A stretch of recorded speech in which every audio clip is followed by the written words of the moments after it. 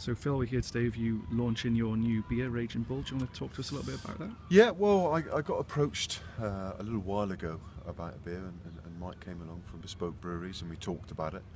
And being a beer drinker myself, and enjoying a brew, I was like, yeah, but I want it to be my beer. So we had made up 4 or 5 different brews of different techniques, different hops, different flavours.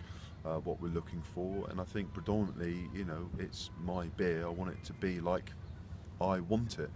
So it's a pale beer. It's 3.5%.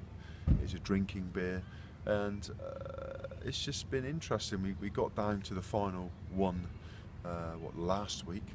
I said to the brewers, I just want to change a couple of little things, and we've just changed a couple of the little hops to make it slightly different. And today I've been making the first ever brew of the Raging Bull beer, so it's been good fun. I've always enjoyed, even at home, I do my little home brew kits and make a little bit of wine, a little bit of cider, and it's just a bigger version of all of that, and enjoyable.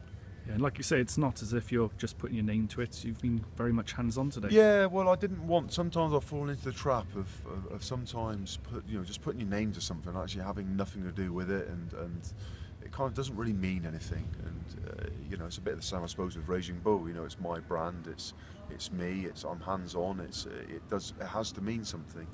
And I think being here today and seeing the grains go in and mixing and making the first stew, draining off, putting the hops in, separating the hops, checking for foreign bodies, picking the stems out, getting them all sorted, weighing them out, chugging it in, stirring it.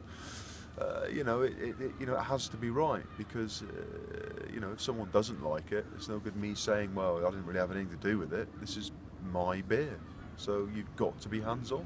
Does it have the same characteristics as yourself as a player? Hopefully a little bit more subtle.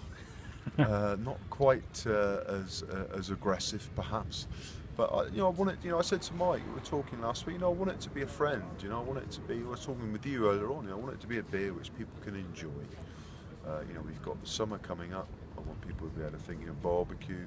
If you want to pop up the pub with the wife or the missus or the family, to be able to have a couple of pints and enjoyable, and want to go back and have another one.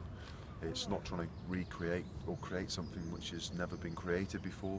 I just want a good, honest, solid beer that people will want to drink and will enjoy it. Good stuff.